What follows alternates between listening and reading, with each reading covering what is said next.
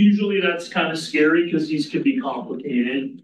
General equilibrium models, and it's called GE models, are these usually very sort of large crafted models where you take these different individual actors that we've been looking at one at a time and put them together into the same model, the same market economy, and look at how they interact with one another. So sort of like a model of the entire economy.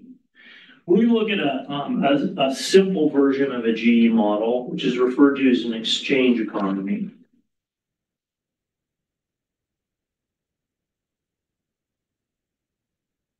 And as it sounds, what happens here is just trade or exchange of products, no production. So what I'm going to do is I'm going to build up a model of an exchange economy using these consumer problems we've talked about and look at trade between consumers. So what I'm interested in here is using this GE model to study trade between consumers. In some of the bigger GE models, you can also have firms and producers, even hiring labor, paying income, consumer then buys products, company produces, profits are made. So this is easier. This is just you have trade between consumers that have, call it an endowment of goods. And what we want to look at is look at the outcome of the trade. So we'll sort of see what happens when these individuals are allowed to trade between one another and then look at the outcome, talk a little bit about some criteria or qualities of the outcome, efficient, inefficient, that kind of thing. So those bigger questions will come later. Let's just sort of build the framework here so we have something to work with. So for my exchange, was there a question? So for my exchange economy, I have in mind a population of consumers. I'm going to write all the math down in a second. And each consumer has some endowment of products and services. And then we're going to bring them together, like in a marketplace, and let them trade with one another. So in a nutshell, it's sort of an individual consumer A, consumer B can get together and trade products with one another. So to start with, what we're going to do is do an exchange economy with no prices. So when I'm talking about trading products with each other, it's sort of like a barter. Just imagine we did this as a kid, right? Like after Halloween, let's get candy, trade with your friends for other candy, that kind of thing. Of course, unfortunately, right, sometimes you do have the domestic or national currency will collapse in a country and everybody loses faith in the currency and resorts to this. Right? So if you're growing chickens at your house, take all your chickens down to the market and barter with people to get pencils, milk, rice, whatever you need, right? Why do you have to do all this? I mean, you have to do all the barter because you say, you know, one chicken is worth what when you're talking about milk? Who the hell knows? You got to figure it out because there's no prices and no money. So very inefficient. But you do have cases where that whole thing collapses and you have to resort to money. That's what I have in mind here. I'm just going to model that between my individuals. So to keep things simple, simplify. When I talk about this economy full of consumers, like millions of them and millions of different products, I don't want to graph all that. So I'm going to make it easier and assume that my population of consumers consists of, you want to guess?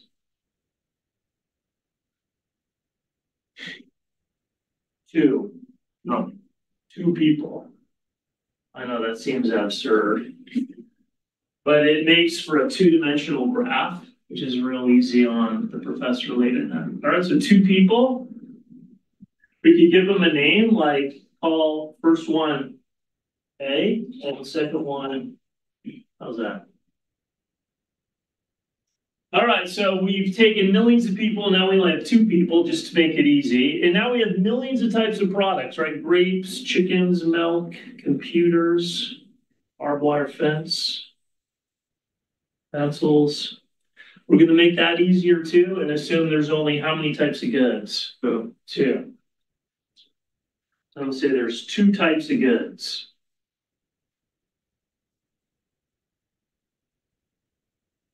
Any guesses? X and Y. X and Y can choose. X-rays and yellow crayons. All right, X and Y. So I have my 2 people, I'm gonna have 2 types of goods, and that'll be my exchange economy. Turns out, I know it seems simple, but you can go a long ways just with that. All right, so what we're gonna do is we're gonna take each consumer and assume there's some sort of endowment in the economy. That is, since I don't have any production here, because I don't want firms and companies, I just want A and B to each start with a certain amount of what? X and Y. So somehow they got a hold of it. So the endowment looks something like this. A has a basket of goods. I'll live like XA and YA. And we can do specific numbers here in a second. So that's the basket for A. Just to emphasize the fact that it's like the starting basket, you could do something like call this X hat, Y hat. B also has a basket. It doesn't necessarily have to be the same basket. So we'll call B's basket XB, YB. And that's their endowment. How about as I do this, I'll put an example right next to it. So we have numbers. Sometimes if you see numbers, it makes it a little bit more transparent. But you don't need these specific numbers, right? So this just be one example. So you could say, for example, A has, how about 40 units of X and 10 units of Y would be. And B maybe has 25 units of X and 50 units of Y, something like that. Okay, so you just pick some numbers. All right, so as far as the economy here, what I can do is go from household to household and document how much of a specific type of good they have. This will be pretty easy in this economy because I only have to have 2 houses. And calculate the total amount of X and Y available in the economy, right? So in terms of my economy, the total endowment, if I take X, A hat, then I go to the next household, which is B, do that. If we had household C, keep going. If you only have 2 households, you can add those up and get what we'll call X bar. X bar being in the economy right now, there's only this many chickens and hens. Okay, so right here, if I look at X bar in my example, X bar looks like it would be what?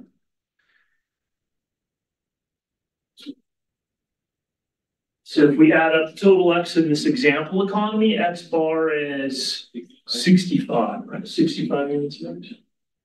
You do the same thing for Y. So you go household to household. I'm just kind of doing my accounting. You guys are, anybody major in accounting? So I do the same thing for Y. And I get that, call that Y bar. So in my example, in this economy that I made up, I just made up these numbers, of course. Looks like I have 60 of them.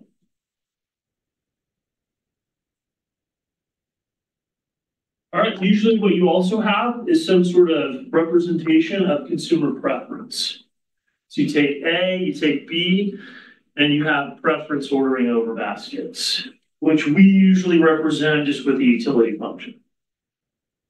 So in my economy, you don't always have to have one specific type of utility function or preferences, but in this one, let's say that we have for consumer A for preferences. Consumer A has some sort of utility function.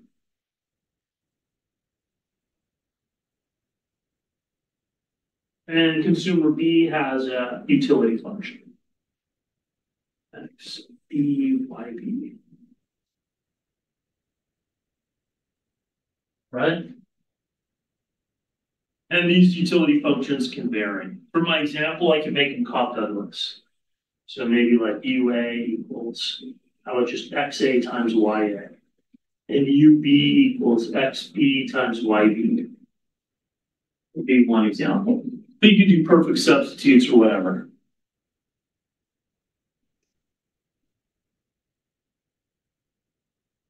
All right, so those are actually all the ingredients I need. Got my endowment.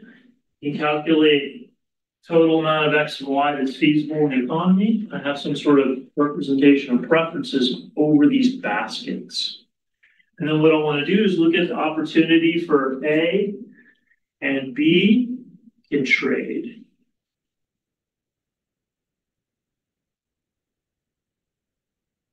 Okay, so for trade here, usually trades organized using prices, which you can fold into this model. Let's start with, we're not going to have prices. And just imagine sort of bargaining, not bargaining, was it bartering? Bartering between A and B. So what are we looking for here? What are we looking for with trade? We're looking for gains from trade. Gains from trade. We can find gains from trade, then there should be trade. So what do I mean? Here's what I mean.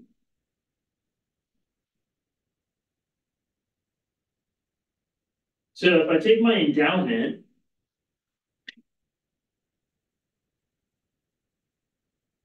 so for A, the endowment was, let's use those example, those numbers we had. We had 40-10.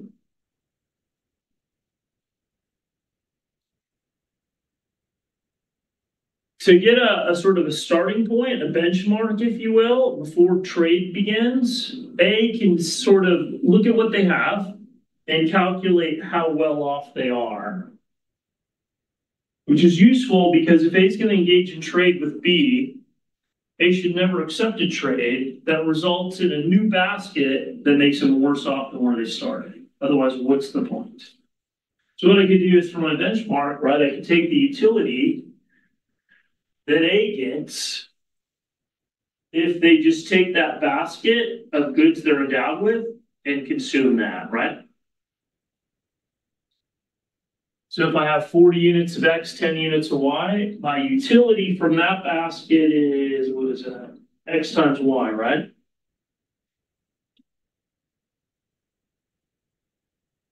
So 400 would be A's utility. You do the same thing with B, right?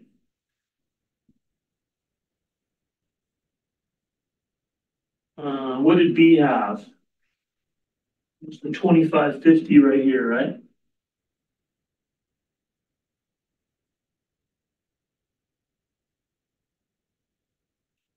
So that was B's starting point. So for B here, the beginning, right, benchmark is you have 25 units of X and 50 units of Y. So that's 25 times 50.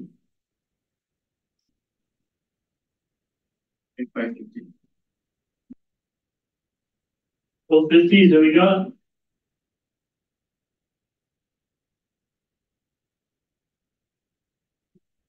Right, so I'm not really comparing A and B. I'm not trying to compare who's better off or anything like this. The point of doing this is to use this as a way to see whether A and B would accept a trade. Well, what do I mean by a trade? A trade is just A says, I'll give you some of this, you give me some of that. Right? When I'm looking for gains from trade, what I'm trying to do is then, can I find a trade between A and B where they exchange products and both their utilities go what? Excellent. So if I could trade X and Y between A and B, and then afterwards, the utility for A and the utility for B both go up, then that would make an exciting trade, something they both like. you get gains on both ends. If there's a trade that we come up with that makes A better off, like let's get greedy. What could A say if A got really greedy? A could just say to B, give me everything you have. So then A has what? How much X? 45. So I have 40, but if the trade takes place, right, A says to B, give me everything you have. Do you guys have like a younger brother or sister? So give me all your candy? Yes. So then A has 65 units of X and 60 units of Y. Until mom finds out that now A doesn't have any candy. Then A's utility is going to go what? And B's utility is going to go, so that's not an acceptable trade, right? B would never voluntarily go into that, right? Must be some sort of violence. Threats. All right, so for acceptable trades, I have to make both people better off. Cobb Douglas usually tends to celebrate balanced baskets. Because if you get imbalanced baskets, the margin rates of substitution tend to be kind of extreme, really high or really low. So if you look at this, right, I sort of cook these numbers a little bit. Well, not cook's not the right. But I pick numbers here so that you can see it looks like A is a little bit heavy on the X, light on the Y, and I made B a little bit the opposite, right? A little bit lighter on the X, kind of heavy on the Y. So how about we consider a trade like this? A gives B 1 unit of X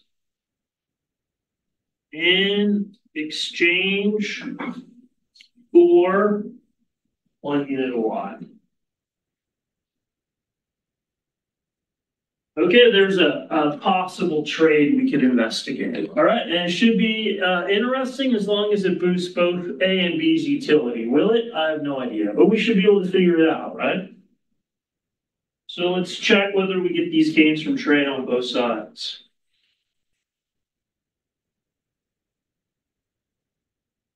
All right, so if I can raise utilities, then it's interesting. All right, here we go. Suppose the trade is accepted, hypothetical, right? So A's checking her utility, right? Am I going to be better off after this trade? So after the trade, I'd have how many units of X? 39. 39. So my utility is going to be just X times Y, right, Cobb Douglas? Yeah. So 39 times the amount of Y that I have after the trade, which would be 11. 11, right? So I gave away 1 unit of X and I got 1 additional unit of Y. All right, so there would be your new basket. So what I'm going to check is just what the utility is. So 39 times 11 is 429. What does that mean? Good news or bad news? Good news for A. Good news for A, so far so good, right? That would boost A's utility, right? A had a utility what? 400, 429 is definitely better. Higher indifference curve. So now let's check for B. After the trade, B no longer has 2550. What do they have? 2649. 2649, exactly. So 26 units of X, 49 units of Y. And so I'm going to plug that in the utility function and see where I'm at. 1274. 1274 it is, which is also good news or bad news?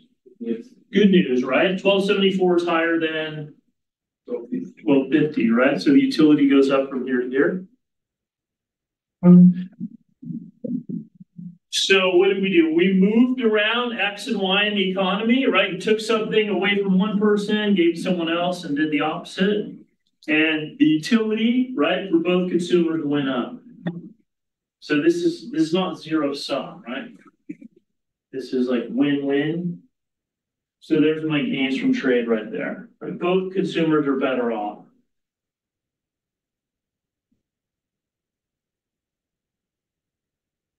It's almost, this sort of relatively speaking, because we're in a microeconomics class, but it's almost kind of exciting. Magic. That's why those people take the chickens down to the market, right? Trade them for, what do we say? Milk, pencils. Create a new basket. And when everybody walks home from the market at the end of the day, everyone's happy. We're better off. So you got to be thinking, well, if that worked once, why don't we try it again? Or why stop here? Is it possible we can make them even better off yet?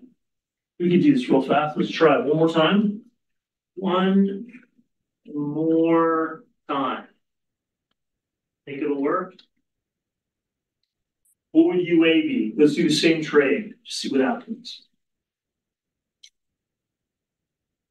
So how much X and Y would A have? 38, 12, And what would B have? 27, 50. Oh no, 27, 49. 48, yeah. Oh, 48. See that's going down. All right, so we'll drop that in calculator, see what happens. See if the excitement continues. 38 times 12. 456. Oh my God, look at that. 27 times 48. Cross your fingers. 12, 96. 12. Oh my goodness, look at this. You guys ever experienced like anything like this in your other classes? So it went up again. Should we try again? Well, it's going to take forever. Right? It turns out you keep going and going and going up to a point. Eventually, this is going to stop. I'll show you how it looks when it stops. But eventually, it will stop. What will stop? A case where trades lead to improvement in utility for both people. That is, you're going to get to a point, if you keep doing this all night long, where if you try to make A better off, like we've been doing, the only way you can do it is by what? Making B worse off. And once you get to that point, what happens to trade? It stops. Because anything A proposes to try to make herself better off, B says, well, that would make me worse off. So B says no, B says no, B says no. And so trade will stop at a certain point. If we can get to that point, though, they have a name for it. They call it Pareto efficient allocation. And the definition of a Pareto efficient allocation is in order to make someone better off, you have to make someone else worse off. It's efficient, right? Because it's the opposite of what's going on here, right? So what I'm trying to get at here is where will trade stop?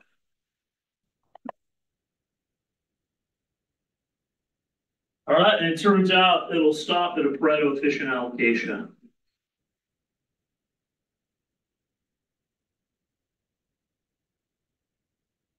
They call these PE allocations. All right, we can find them. We don't have to do this sort of a repetitive 1x or 1y kind of thing. All right, so in order to show you these, what I need to do is add a little bit more into my model here. So a little bit more structure, framework. And so in order to show you nicely, what I'm going to do is introduce what's called an Edgeworth Box, which is commonly used as a model to represent exchange economies. They have all kinds of names here. Pareto and Edgeworth, very famous economists. One day they'll be a fantastic one. You guys heard of the Edgeworth Box before? You see the movie Edgeworth Box? There's no movie. All right, here's how it looks. So this Edgeworth Box is genius. As long as you have two people and two types of goods, it works great. What it is it's sort of once you can sort of become comfortable with it, it's a nice illustration of what allocations are feasible, and how good they are. So instead of all the math and the stories, you can just look at one picture and hopefully it sort of all becomes illuminated. All right, so here's how it works. It's going to look like a box, of course. And so what I'm going to do is I'm going to put X on the horizontal axis and Y on the vertical axis. So this is one of our favorite quadrants. And what I'm going to do to start with is I'm going to go out here all the way to X bar. Remember X bar? That was the total amount of X in the economy. So X bar is like right here. So it'll be the dimensions on my box. So X bar, I think in the example was what? 65, okay. Okay, so it's just the total size of the X economy. And then on the Y, you do something similar, right? Go all the way up to Y bar. So if you have numbers given for the endowment, Y bar was 60, I think, right here. All right, so far so good. And then just make the box. Box like this. Okay? Now, of course, there's more to it than that, right? Because how could this guy be famous if that's what he did? He could. That's gotta be fun. So what did he do? All right, so what he does is use this box here to model allocations and trade between A and B. So you got a little bit creative. First step's easy, second step's a little bit creative. So familiar or not? So what he does is he puts one consumer over here without loss of generality. We'll assign this corner to A, Andrew. So A is looking at the world like this, right? Just to emphasize this, I know it's obvious, but here's A, right? X-axis, Y-axis. That what we're comfortable with.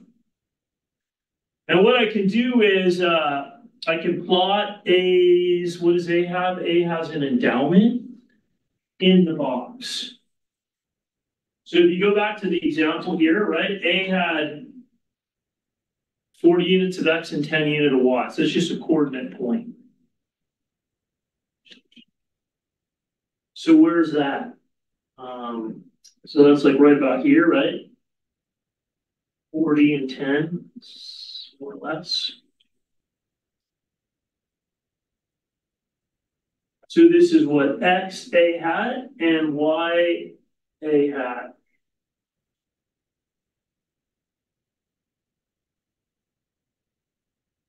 Okay, so far so good. Again, still not even that impressive, right? So there's A's endowment in the box.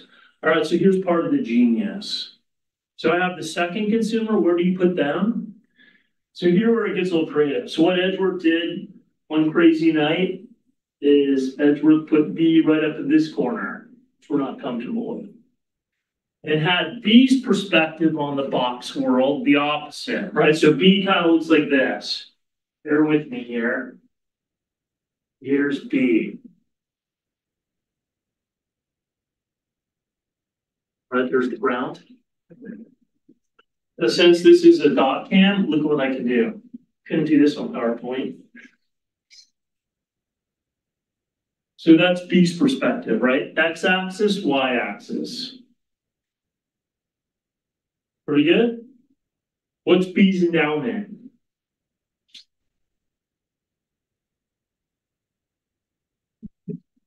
$25.50, right? So here it gets better. So 25. So I'm going to go out 25. Where is it? Only this. So here's A. They've got 40 units of X. There's a total of 65 available. So if A has 40 units of X and the only other person in the economy is B, then B must have that distance, right? Which is 65 minus 40 or 25. So this is B's endowment. So in fact, if you go straight up on a vertical line right here, right? This is 25. And this right here is X hat E. All right, so you do the same thing with Y. So here's A's Y.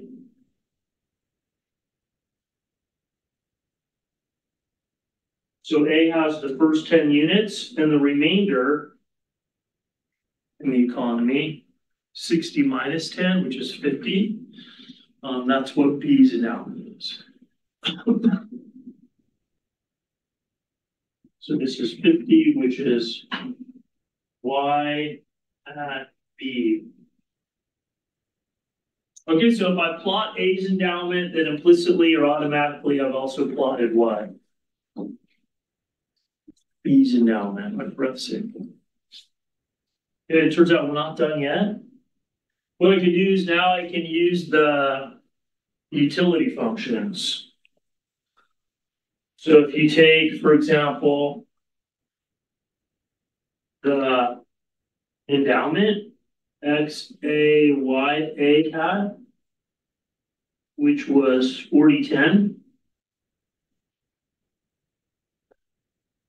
We know that if A was to consume her endowment, like not trade, just consume the endowment, they have the utility of 400. That was the benchmark for A. So XA times YA equals 400 would be the equation for the indifference curve going through A's endowment. This is the indifference curve for A.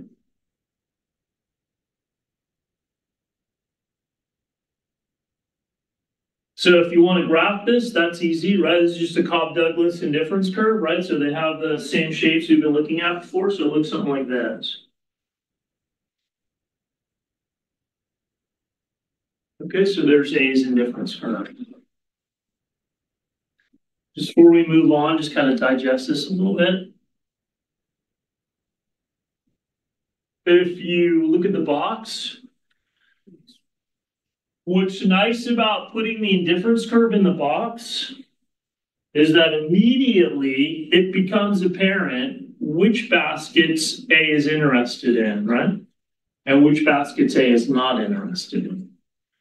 That is, if A is going to consider a trade that, say, B proposes to her, A is only going to accept if they wind up in a basket of X and Y that's above that indifference curve. So A is trying to move up in this direction in the box. Okay, so if B proposes something that lands A down here, right, like down below the indifference curve, A would automatically reject it. All right, so where trade is interesting is up above A's indifference curve. So the equation for this line right here is XA times YA equals 400.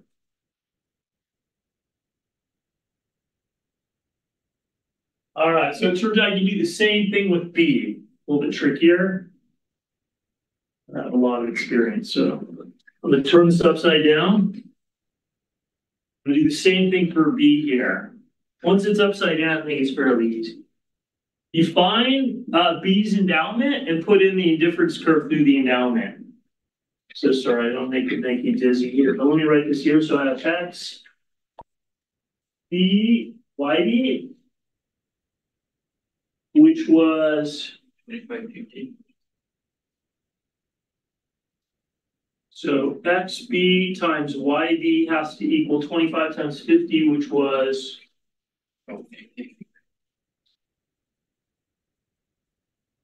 is my indifference curve for B. All right, we're going to plot that in the same box. So you can spin this around to make it easier. So here's B looking at their world, right? X-axis, Y-axis. Here's B's endowment, and they just have an indifference curve like this. It's the same shape as A's. So X-axis, Y-axis. So if you graph that, it looks something like this.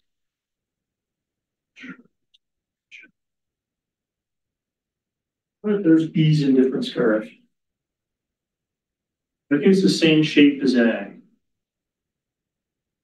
I'm gonna label it. When I label it though, let me turn it around just so we don't have to keep spinning this around. So this is X B times Y B equals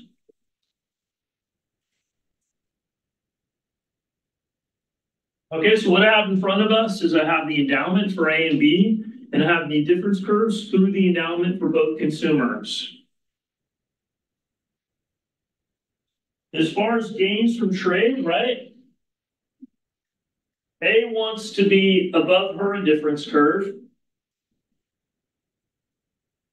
Those are the trades that are interesting. B wants to be above his indifference curve. So if this is B's indifference curve, then above B's indifference curve would be where? Out like this way. The point of the picture being that you can see that it looks like, if I graph this correctly, there are allocations inside the box where you can be above both A and B's indifference curve. Not a surprise because we already found some, right? Like, let's remember that one trade we did? What was that one trade we did? 1x for 1y, right? A said, look, I'll give you a unit of x, you give me a unit of y. So A had, instead of 40, they had 39 and 11. So it turns out that's just right here. All right, this is 39 and this is 11. And so, of course, what that means is this right here is 26. And this right here, gotta stop adding things to this picture. This is 49. Okay, so that's why that trade worked a minute ago, because it boosted A and B onto higher indifference curves. So the whole point of this, right? As I said, I needed to introduce sort of a more framework to the model. By that, I just meant I needed to show you guys this. So the Edgeworth Box. Point of this was to identify where we get the gains from trade and then see where trade will stop. Where do we have gains from trade? It would just be in this region right here, right? The allocations there are going to make A's utility higher and B's utility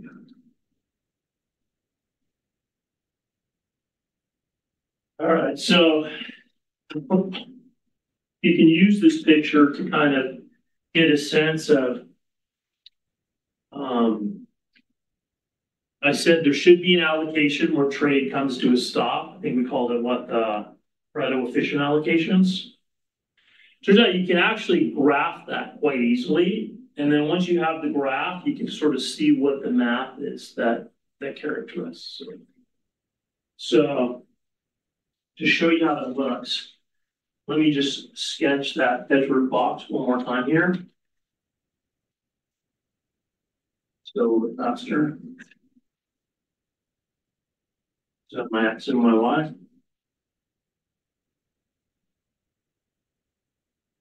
The same box. I'm not going to use numbers this time, so I'll just put the same thing we had up a minute ago. So the endowment was like right about here. My indifference curve looked kind of like this. That was for A. And then for B, it was like this.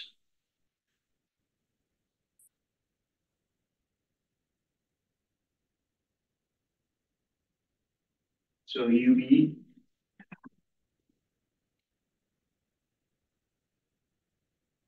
All right, so I'm hoping you can kind of usually sort of see how this is working. You can see where this will wind up. So say we did the one trade, right? And the one trade brought us here. We just talked about that a minute ago. So we have the gains from trade. Once we get to this new basket, you have a new utility and a new utility for A and a new utility for B. What you can do is then put the indifference curve in through the new allocation. So A is going to jump to this point, and once A jumps to this new point, then they're never going to back down from whatever that utility is, right? So I get a new indifference curve. What does it look like? It's just sort of same shape, right? So it looks like this. A little bit neat. Too bad. So that's A's new indifference curve. Don't worry, we won't do this too many times. B's also on a higher indifference curve. So that just looks like this. To be honest, this is where PowerPoint's pretty nice. And I don't have to do this late at night. Now we can keep going and keep going and keep going, but you can see what happened is once we did one trade, right? We did a trade. And this led to these new indifference curves.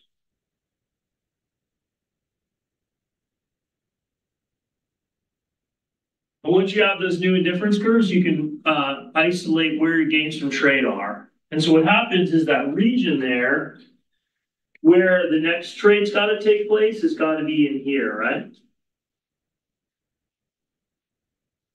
So above A and above B. Well, what happened is it got smaller, right? So this region that makes A better off and B better off sort of narrowed. And so what happens is you keep pushing, eventually you exhaust that. So how's that going to look? So where will trade stop?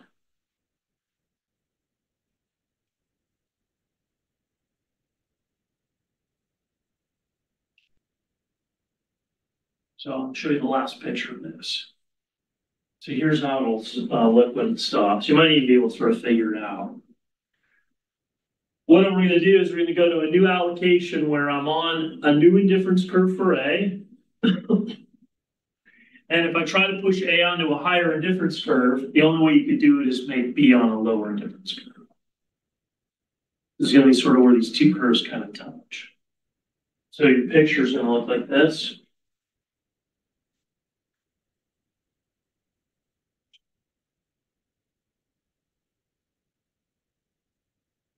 All right, so just one sketch here in my same box. And then we can put the math up. X, A, Y, A. No, I'm sorry, X, Y. So here's my endowment. And then my indifference curves look like this.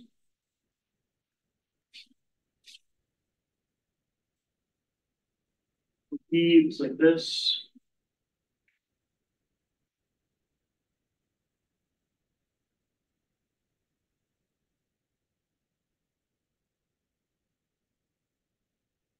Okay, so as we keep moving into that gains from trade region, eventually you can get to some point, more or less like we'll say right about here,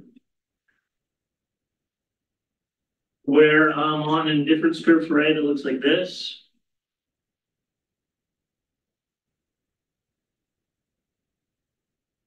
And I've sort of eliminated all gains from trade. So B's indifference curve has to look just like this.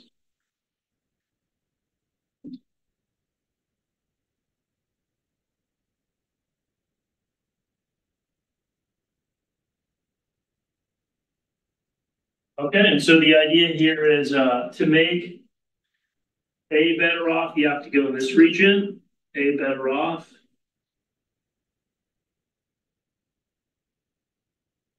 Relative to that second indifference curve for A. And to make B better off, you have to go down here.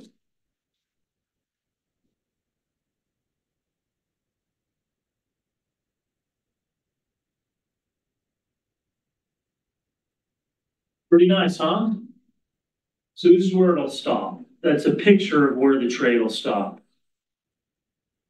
Anything A proposes to B that makes A on a higher indifference curve, because these things just touch at that one point and the shape of them, will necessarily put B on a lower indifference curve than where they're at now.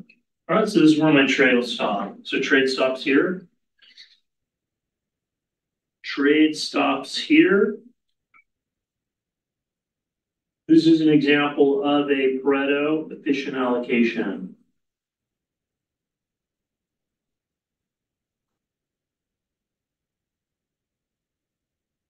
All right, so this is one of those Pareto efficient allocations, at least how it looks like in the picture. What is the allocation? It's just some X and Y for A, and it's some X and Y for B. All right, so it's this right here.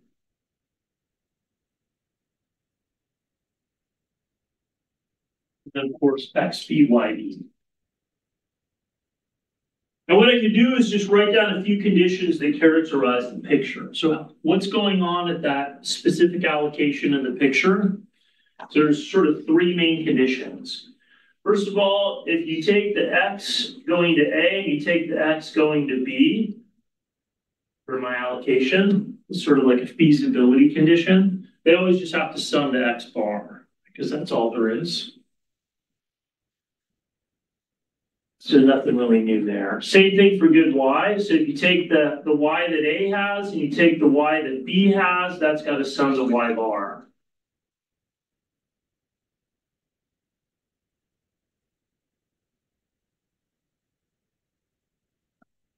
Now 1 and 2 don't say too much. All that says is that you have a box. So everything inside the box satisfies 1 and 2. Right? Pick any basket. Here, here, here. These are all sort of feasible. Sometimes it's called feasible. The third one sort of where it has the bite. The third one is that notice the indifference curves for A and B at the Pareto efficient allocation are tangent. So like if you look at the difference between, what's the difference between this point and this point? First point, which we call the endowment, the indifference curve for A has a very different slope. The slope of A's indifference curve is very different than the slope of B's indifference curve. A's indifference curve, right, at the endowment is fairly flat, right? Just to make up a number, right? Well, it should just be Y over X. So whatever the endowment is, Y over X, you get a sort of a very low number. What's the marginal rate of substitution for B? Well, they have a very high Y and a very low X. So Y over X, the marginal rate of substitution is very high, so very steep. What's different about the endowment at this point is that at this point, those two marginal rate of substitutions for A and B are exactly equal.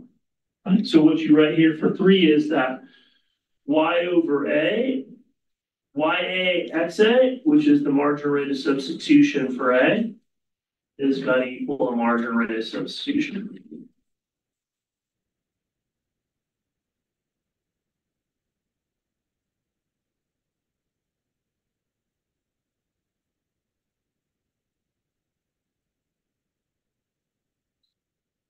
This rules out a lot of points, right? For example, one point that this rules out, right? What allocation does not satisfy condition?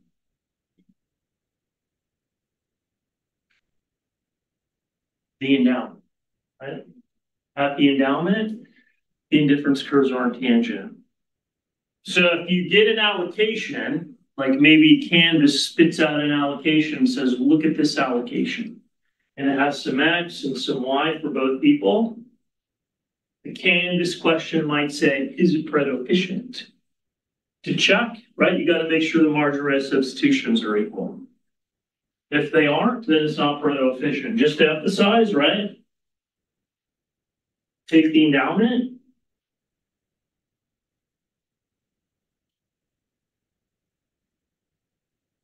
Is the endowment Pareto efficient? I said looking at the picture it isn't, but to confirm, right, you would just see, is the marginal rate of substitution for A equal to the marginal rate of substitution for B? What's the marginal rate of substitution for A? Y over X. What was the endowment for A as far as X and Y? I think that's right here. Marginal substitution for A at the endowment. So what does A have as far as X and Y? A has 40 units of X, 10 units of Y. That's what you start with. So this is X, and this is Y. So Y is, what did I say this? 10, and X is 40. So that's right here. Does 10 over 40 equal, what does Y be? Right here? 50 over 25. 50 over 25? No. Definitely not. All right, so to prove the endowment, it's not Pareto efficient, we're done. Because those would have to equal. So here's a little bad news. Maybe bad, maybe not, maybe it's good news. I don't know. You tell me, is this good news or bad news? Edgeworth Box.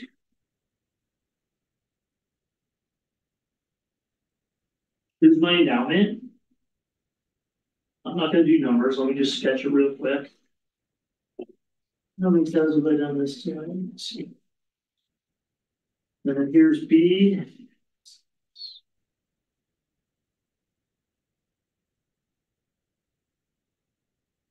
What's this? X, Y, endowment.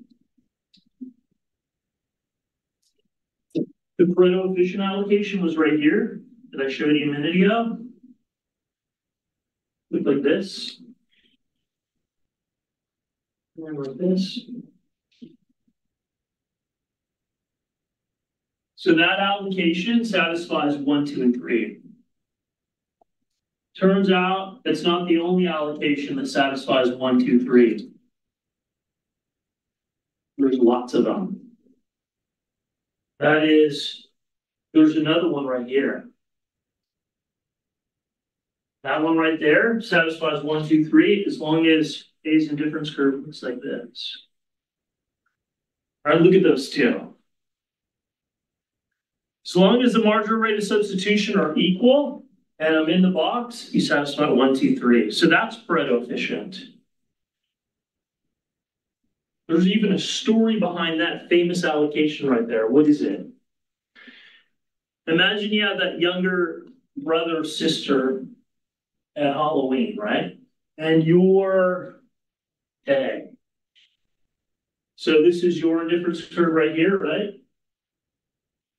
And here's your brother or your sister. And you start here. So I start here at the endowment. And what I'm going to do is I'm going to say, can I find an allocation that makes me, that's you, right, as well off as possible, that keeps my little sister not worse off. So it's like you have all the bargaining power.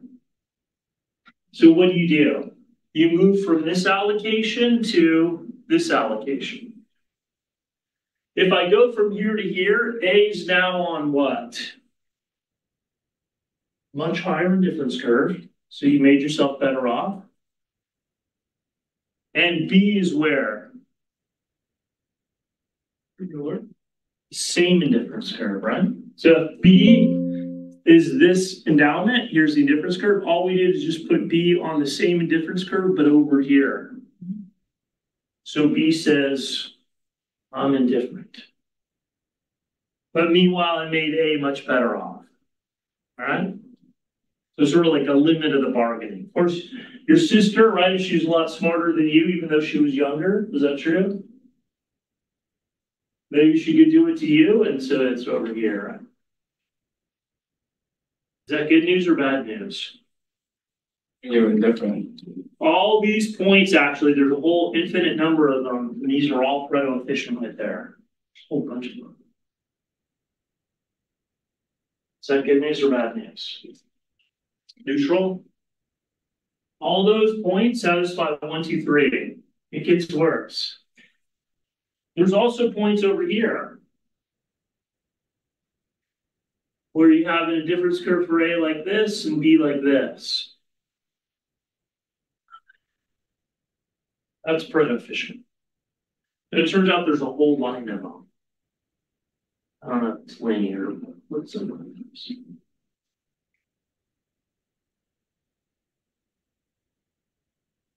So all allocations on this line are Pareto efficient.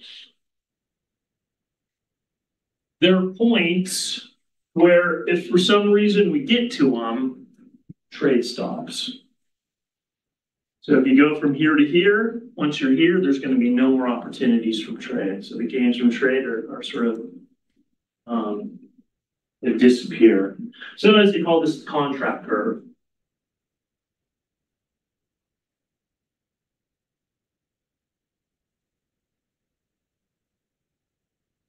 So let me just show you one example of a Pareto efficient allocation, and then I think we can stop for tonight. So let me just sketch my box right here. And we'll use the same numbers that we had a minute ago, so we don't have to rebuild all that. We're gonna have X and Y. You said that's contract curve? Contract curve, they call it sometimes. Also Pareto efficient allocations, both will work.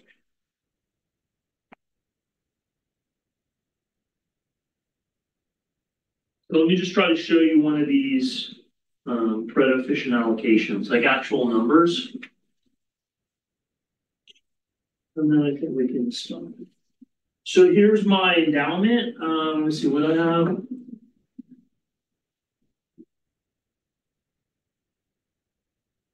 $40.10.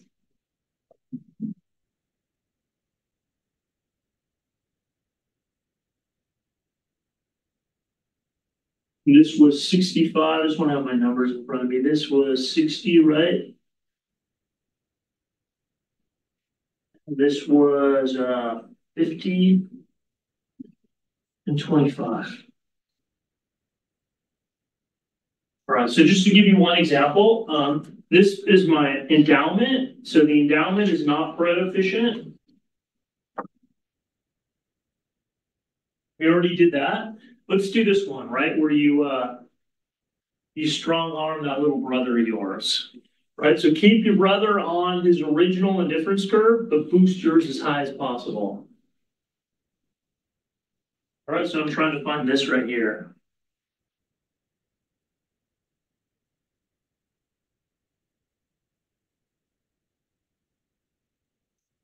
So there's some conditions you need to do to find it. So I want to find this Pareto efficient allocation. At the endowment, if you take your little brother, consumer B there, what I'm going to do is calculate just the equation for the indifference curve for your brother, right? So, because that's where we want to be when we wind up. So keep them on the same utility. So the indifference curve for your brother was X B times YB has to equal what? But remember what that would be? So B's indifference curve through his endowment. What's B's endowment? B has what? 25X and 50Y. So that gave us a utility of 11, 12, 1250. 1250. So this right here is XB equals 1250. Okay, so we got to keep B on the that same indifference curve. To get to Pareto efficiency, what I want is the two marginal rate of substitutions to equal one another. So I want marginal rate of substitution for A, so Y over XA to equal the marginal rate of substitution for B. That'll be my Pareto efficient. That'll put me on B's indifference curve, your brother's indifference curve. And now we're just going to equate the marginal rate of substitution. So that'll bounce me from there to there. Problem is here I have two equations, but four unknowns. So here you have two equations, four unknowns, which isn't good. So there's a little trick. What I can do is note that YA I can write a different way. The total amount of Y in the economy is what? 60. Y bar, right? 60, exactly. So YA I could write out is equivalent to saying 60 minus YB.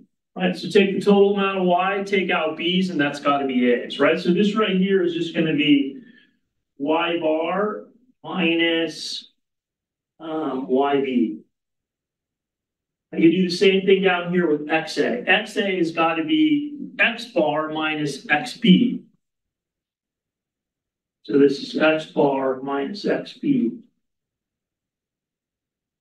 So Y bar is 60. And X bar is 65.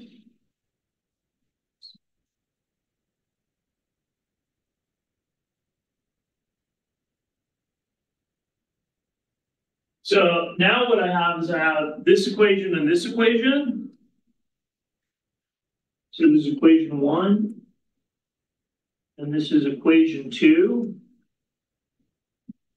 And what's the good news?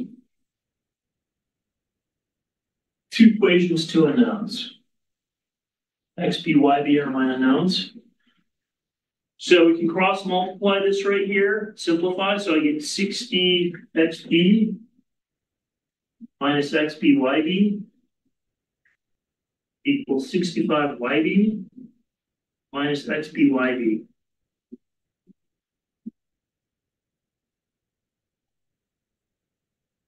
Does that look good? Notice on the left side and the right side, you have an XB YB. So that'll cancel. So I have 60 XB equals 65 YB. Or if I solve for YB, YB equals 60 divided by 65.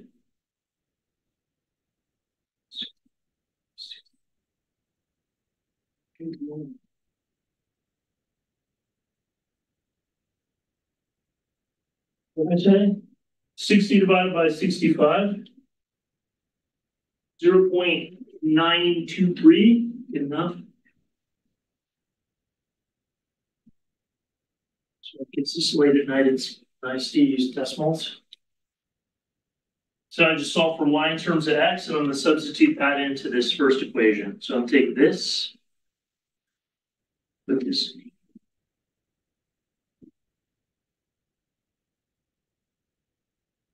So I have XB times YB, and YB is 0.923 XB equals 1250.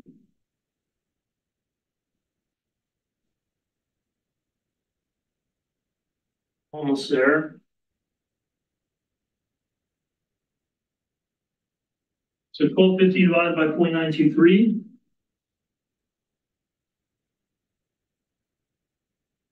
Is like 1354.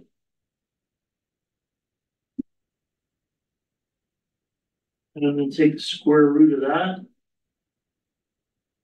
which is 36.8.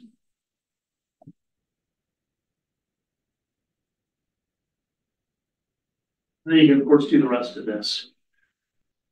So YB equals 0.923 times that. So 36. 30, let me make that just 34 round. So XA is going to be X bar minus XB. So 65 minus XB. 6.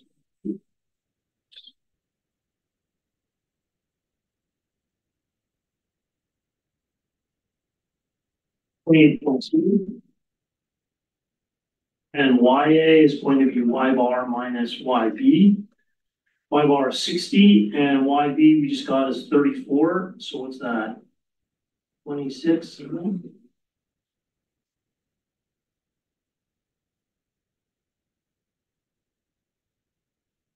So let me just put that on my picture here.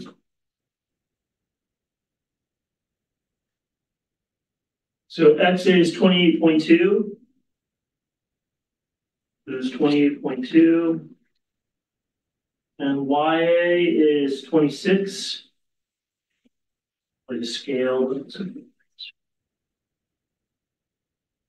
Okay, so you could actually calculate. The point of this was you can actually calculate the exact numbers for the Pareto efficient allocation. All right, so the next thing we got to do is once we have an idea of what's Pareto efficient and what isn't, now we're going to add prices to the economy and see what happens if prices are guiding decisions instead of barter. I'll just give it away, like spoiler. Turns out the prices, when they guide people's behavior, they act like, anybody know what they act like? It's as if a invisible hand is guiding all the selfish behavior to a Pareto efficient allocation, which was first talked about by who? Let's read that book. Adam Smith. Adam Smith. He coined that sort of term. So this is sort of a way of trying to capture what Adam Smith was talking about. So a decentralized economy, prices will turn out guide behavior to these Pareto efficient allocations. It's sort of the celebration of capitalism. All right, so like last time, I'll post a video tomorrow.